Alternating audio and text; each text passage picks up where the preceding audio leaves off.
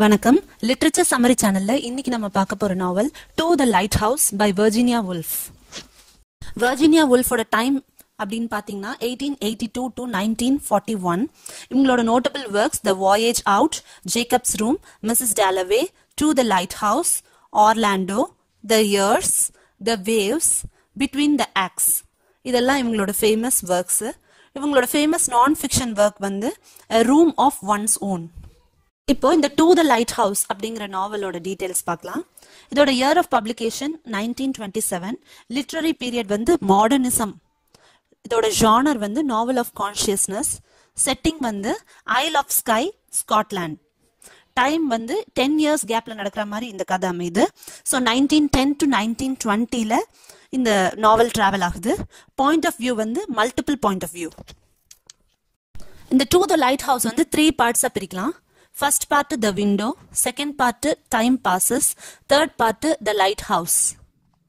Part 1 of the novel, the window, அது வந்து World War I க்கு முன்னாடி ஸ்டார்ட் ஆகுது. Ramesses, mister and Mrs Ramsay 2 பேர் இருக்காங்க, ஹஸ்பண்ட் அண்ட் ஒய்ஃப். அவங்களுக்கு 8 children இருக்காங்க. இவங்க வந்து ஒரு சம்மர் ஹவுஸ்ல வந்து இவங்களோட சம்மர் வெக்கேஷனை ஸ்பெண்ட் பண்றதுக்காக வராங்க. நிறைய கெஸ்ட் எல்லாம் இவங்க கூட ஸ்பெண்ட் பண்றதுக்காக கூட்டிட்டு வந்திருக்காங்க. இவங்களோட 6-year-old சன்னான ஜேம்ஸ் ராம்சே லைட் ஹவுஸ்க்கு போகணும் அப்படின்னு சொல்லி ஆசைப்படுறான். அம்மா வந்து, அதாவது மிஸ்ஸஸ் ராம்சே, அவங்க வந்து வெதர் கண்டிஷன் நல்லா இருந்ததுன்னா நாளைக்கு கூட்டிட்டு போறேன் அப்படின்னு சொல்லி சொல்றாங்க.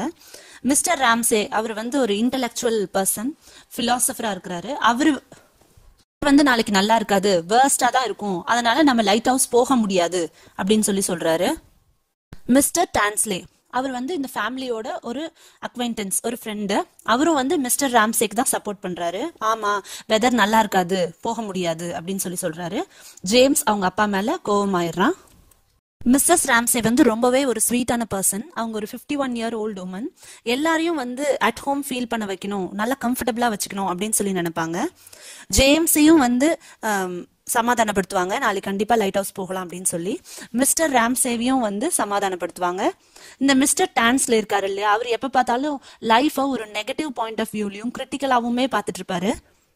அவர் அன்புக்காக ஏங்குறது இவங்களுக்கு ரொம்ப புரியும். அதனால அவங்கள கூட்டிட்டு போய் கொஞ்சம் ஷாப்பிங் அதுக்கெல்லாம் வந்து அவங்கள அக்கம்பெனி பண்றதுக்கு கூட்டிட்டு போவாங்க. மிஸ்டர் டான்ஸ்லே வந்து மிஸ்ஸஸ் ராம்சே கூட போய் ஃபுல் டே ஷாப்பிங் பண்ணுவாங்க. அவரையும் மீறி at the end of the day Mrs ராம்சேவை வந்து அவங்க விரும்ப ஆரம்பிச்சிருவாங்க. ஷாப்பிங் எல்லாம் போயிட்டு வந்து மிஸ்ஸஸ் ராம்சே வீட்டுக்கு வந்து அவங்க சன் ஜேம்ஸ்க்கு ஒரு ஃபேரி டேல் படிச்சு காட்டுவாங்க. அப்ப அவங்களுக்கு லில்லி பிரிஸ்கோ அப்படிங்கிற அந்த பெயிண்டரோட நினைப்பு வரும். லில்லி பிரிஸ்கோ அப்படிங்கிறவங்க மிஸ்ஸஸ் ராம்சேவையும் ஜேம்ஸையும் சேர்த்து ஒரு போர்ட்ரேட் வந்து வரையறதா பிளான் பண்ணிருப்பாங்க. அந்த போர்ட்ரேட்டுக்கு எப்படி வந்து நம்ம போஸ் கொடுக்கணும் அப்படின்னு சொல்லி அவங்க யோசிச்சு பார்ப்பாங்க. அவங்க வந்து ஒரு பட்டிங் ஆர்டிஸ்ட். ஸோ ஒரு அழகான போர்ட்ரேட் வந்து வரையணும் அப்படின்னு சொல்லி முயற்சி பண்ணிட்டு இருக்காங்க.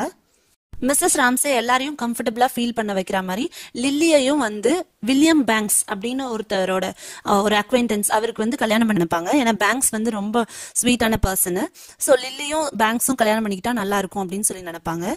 இதே மாதிரி தான் அவங்க பால் அண்ட் மின்டா இவங்க 2 பேத்துக்குமே மேட்ச் மேக்கிங் பண்ணி வச்சாங்க. இப்போ அது வந்து சக்சஸ் ஆயிடுச்சு. பால் வந்து மின்டாக்கு ப்ரப்போஸ் பண்ணியிருப்பாரு, மின்டாவும் அக்செப்ட் பண்ணியிருப்பாங்க. அன்னைக்கு நைட்டு ஒரு சூப்பர் டின்னர் நடக்கும். அதுல வந்து மிஸ்ஸஸ் ராம்சே ரொம்ப பியூட்டிஃபுல்லாவும் அழகான டிஷ்ஷஸ் எல்லாமே சர்வ் பண்ணிட்டு இருப்பாங்க. இவங்க கூட இருக்கிற எல்லா அக்வைண்டன்சஸ், ஃபேமிலி, ஃப்ரெண்ட்ஸ் எல்லாரும் அந்த இடத்துல இருப்பாங்க. இவங்களுக்கு ரொம்ப சந்தோஷமா இருக்கும். டின்னர் பார்ட்டி முடிஞ்சதுக்கு பிறகு mister and Mrs Ramsay they will have a moment of love.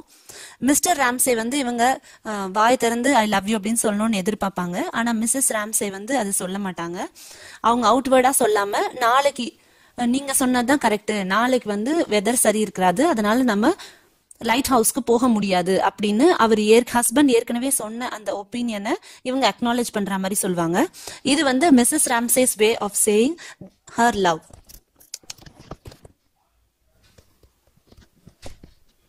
So light ஹவுஸ்க்கு போகாமே இந்த குடும்பம் வந்து திரும்ப போயிடுறாங்க.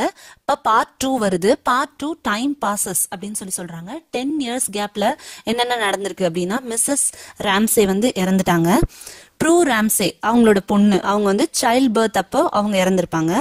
ஆண்ட்ரூ ராம்சே இவங்களும் ஒன் ஆஃப் த சன்னு, அவங்க வந்து வார்ல இறந்திருப்பாங்க.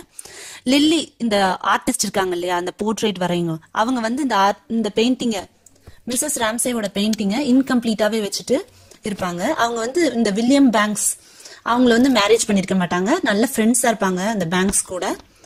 பால் அண்ட் மின்டா ஏற்கனவே அவங்க ப்ரப்போஸ் பண்ணி மின்டா அக்செப்ட் பண்ணாங்க இல்லையா, அவங்க மேரேஜ் பண்ணி அந்த மேரேஜும் வந்து ஃபெயில் ஆயிருது. இதெல்லாம் வந்து இந்த 10 years கேப்ல நடந்திருக்கும். இந்த நாவலோட தேர்ட் பார்ட், ஃபைனல் பார்ட் வந்து த லைட் ஹவுஸ். 10 வருஷமா இந்த சம்மர் ஹவுஸுக்கு யாருமே வந்திருக்க மாட்டாங்க. அதனால ஹவுஸ் கேப்பர் போய் கிடக்கும், மெயின்டெனன்ஸே இல்லாம இருக்கும். அதுக்கப்புறம் ஹவுஸ் கீப்பர் வந்து இந்த ஹவுஸை ரெடி பண்ணுவாங்க. இன்னொரு வெக்கேஷனுக்கு இந்த ராம்சேஸ் ஃபேமிலி எல்லாரும் வந்து தங்க போறாங்க அப்படின்றதுக்காக இந்த ஹவுஸ் ரெடி ஆகும். மிஸ்டர் ராம்சே எப்ப பார்த்தாலும் கம்ப்ளைண்ட் பண்ணிட்டே தான் இருப்பாரு. அவரோட மென்டாலிட்டியை தான் இன்னும் கடைபிடிச்சிட்டு இருக்காரு.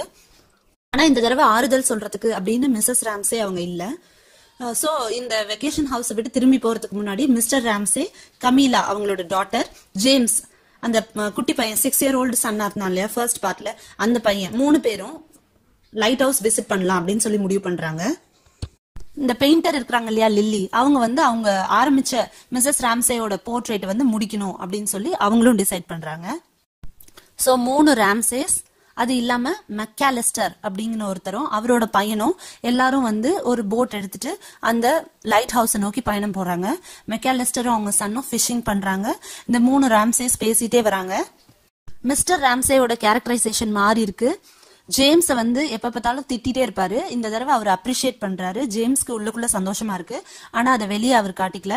கெமிலா அவங்க டாட்டரும் வந்து அப்பாவை வந்து அட்மயர் பண்றாங்க. அப்பா தான் மேல கேரிங்கா இருக்கிறத நினைச்சு சந்தோஷப்படுறாங்க. இதுவரையிலும் அவங்க அப்பா அப்படின்னு இவங்க வச்சிருந்த அந்த ஒப்பீனியன் வந்து இப்போ மாறி இருக்குது. சோ இந்த 3 ராம்சேஸும் போய் லைட் ஹவுஸ் அடைஞ்சு லைட் ஹவுஸ் பாக்குறாங்க. லில்லி வந்து அவங்களோட பெயிண்டிங்கை வந்து ஃபைனல் ஸ்ட்ரோக்கோட ஃபினிஷ் பண்றாங்க. தன்னுடைய ஃபைனல் விஷனை தெரிஞ்சுக்கிட்டேன் அப்படின்னு சொல்லி சொல்றாங்க. இதுதான் இந்த நாவலோட கதை. இந்த நாவல்ல ஆக்ஷன் இருக்கிற ஸ்டோரி அப்படின்னு எதுவும் அதிகமா இல்லை அப்படின்னாலும் இதோட தீம் வந்து ரொம்ப ஹெவியா இருக்குது. இதோட முக்கியமான தீம்ஸ் அப்படின்னு பாத்தீங்கன்னா transient nature of life. Life வந்து ஒரு டெம்பரவரியான ஒரு ஆஸ்பெக்ட் தான். இதுவும் கடந்து போகும் இதுவும் கடந்து போகும்ன்ற மாதிரி மாறிட்டே இருக்குது லைஃப். ஆர்ட்டோட இம்மார்டாலிட்டி, ஆர்ட் வந்து எப்பவும் அழிவதில்லை, அதுக்கு ஆர்ட்டுக்கு அழிவே இல்லை அப்படிங்கறதுல அதுவும் ஒரு தீம் இந்த கதையில.